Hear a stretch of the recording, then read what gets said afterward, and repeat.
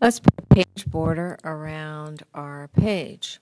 There are two ways we can do this. We can go in with the same route that we used to do our text border and paragraph border with the Home tab and the border icon, borders and shading. But at this point, you need to remember to switch to Page Border tab. Alternately, you could go to the Design tab, Page Borders, and it takes you right to that tab. And at this point, just select what it is that you would like. And because it's a page border, it's going to put it on the whole document. And there's our page border. If we want to edit it, just come back in, make the changes that you would like, and click OK. If you want an art border, you can see that there's an option here to pick an art border, and you can make some adjustments and click OK. So there's many to choose from. There's also custom borders here. So if we come here, and I'm going to switch to none here to clear this.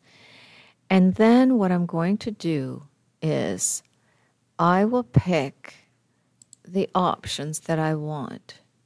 So I'm going to pick a red border here of 3 points.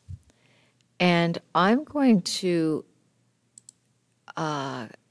take these off, and I'm going to just click at the top, and that's where I want my red border.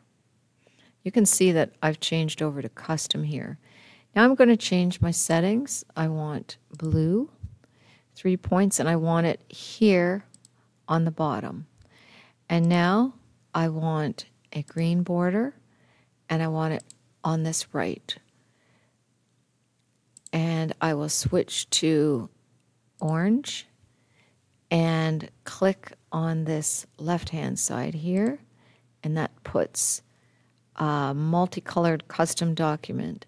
Now, if I want to change this top one, I've just changed it to the orange, but really I actually wanted it red and just with a little dash on it and 3 points, and click on the top. And when I say OK, now I have dashed red at the top, and you can see I have a custom border on this page.